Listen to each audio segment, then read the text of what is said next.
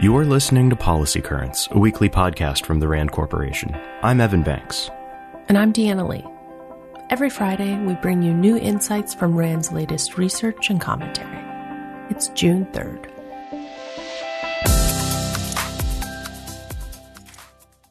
On May 14th, 10 people were shot and killed in a racist attack in Buffalo, New York. 10 days later, a gunman killed 19 children and 2 teachers at an elementary school in Uvalde, Texas. And on Wednesday, an assailant carried out yet another deadly mass shooting at a medical building in Tulsa, Oklahoma.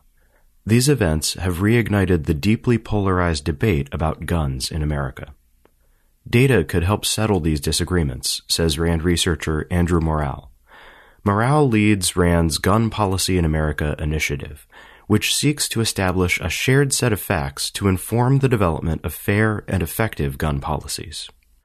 Since 2016, he and his colleagues have reviewed thousands of scientific articles to identify credible evidence about the effects of different gun laws. Specifically, they looked for evidence that laws caused changes on a wide range of outcomes, including homicides, suicides, and mass shootings.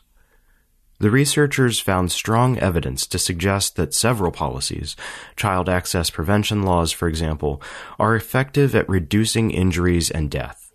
Inversely, research is persuasive that stand-your-ground laws, which remove the traditional obligation to avoid using deadly force in a conflict if retreat is a safe option, are associated with an increase in firearm homicides.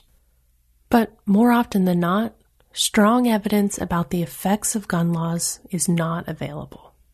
This reflects an underfunding of gun policy research that has persisted in the U.S. for decades. Importantly, Morale says that, quote, we should not expect to implement laws only for which we have strong scientific evidence. Policymakers and the public may instead need to rely on logical considerations and weaker evidence. For example, there's mounting evidence that background checks decrease homicides.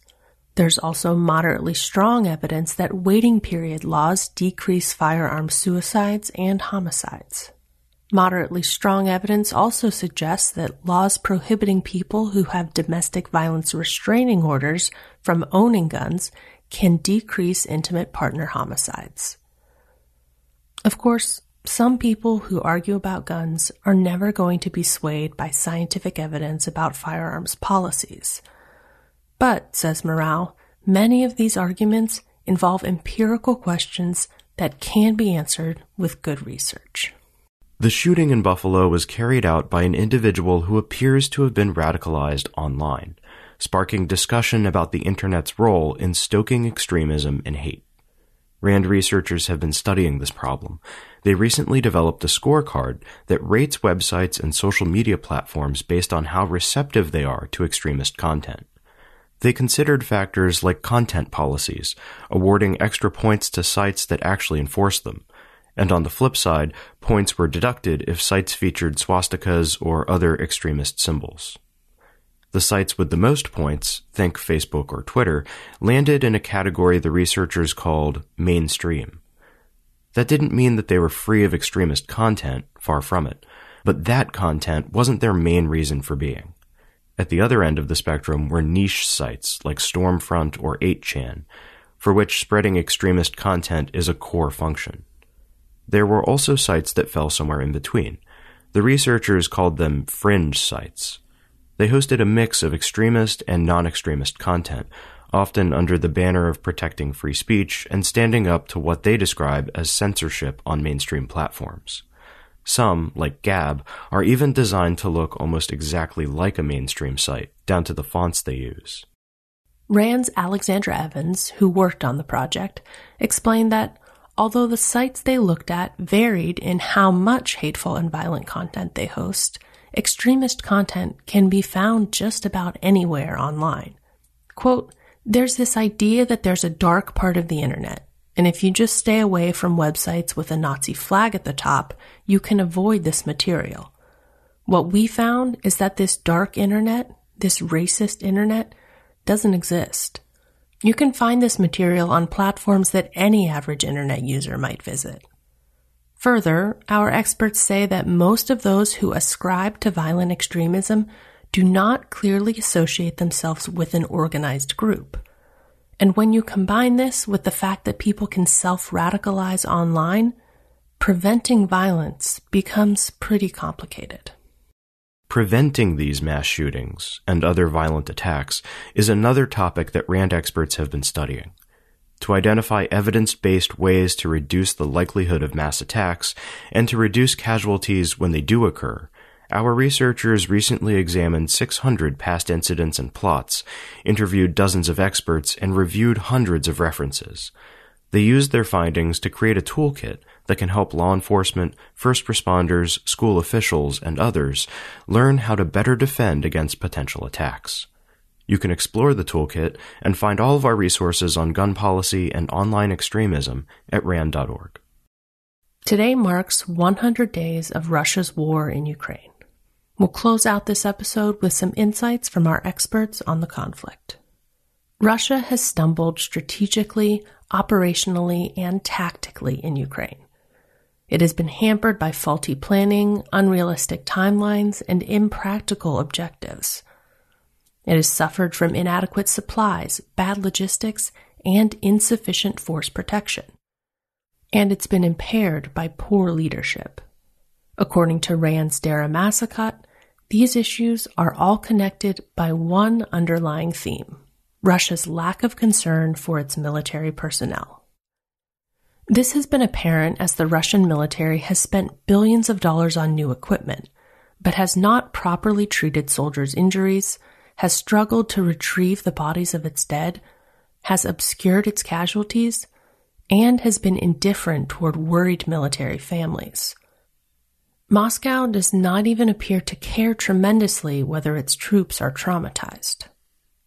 Quote, "The Russian High Command behaves as if its troops are an afterthought, making tactical decisions as if it can simply throw people at poorly designed objectives until it succeeds. This culture of indifference not only lowers morale, but also degrades combat effectiveness. The results are plain to see," says Massakat. Despite Russia's missteps, the war in Ukraine rages on. Moscow has recently stepped up its offensive in the Donbas region, and evidence of atrocities committed by its military continues to mount. Is there a chance for peace? A viable pathway out of the conflict? RAND's Samuel Cherep wrote this week about the best option for eventually ending the war. Back in March, Ukrainian diplomats proposed a framework to deal with Russia. At the center of this deal was a trade. Kyiv would renounce its ambitions to join NATO and embrace permanent neutrality in return for security guarantees from both the West and Russia. If this proposal were to become the basis of an eventual settlement, the result would be a mechanism, however counterintuitive, that would make Russia itself a stakeholder in Ukraine's security. There are many obstacles to such an agreement, Cherep explains, and these obstacles would be exceptionally difficult to overcome. For one, even though Russia would benefit from such a deal, many doubt that Moscow would ever approve it. After all, Russia would be agreeing that if it attacked Ukraine again, it would face a high risk, if not a near certainty, of war with the United States and its allies. And from the Western perspective, Ukraine's neutrality and the ban on foreign bases and exercises that would be part of the agreement would pose particular dilemmas for the U.S. military. The Pentagon's usual approach to ensuring security commitments, such as forward deployments, full access to territory, and some degree of operational planning with partners, would not be possible. Despite all of this, Cherep says, the proposal remains the most plausible path toward a sustainable peace for Ukraine. And if it were to succeed, it could also provide a model for other non-aligned states, such as Moldova and Georgia, and even for a new European security architecture, one that could potentially improve relations between Russia and the West. RAND is a nonprofit institution that helps improve policy and decision-making through research and analysis. For more on today's episode, check the show notes at rand.org/podcast. We'll see you next week.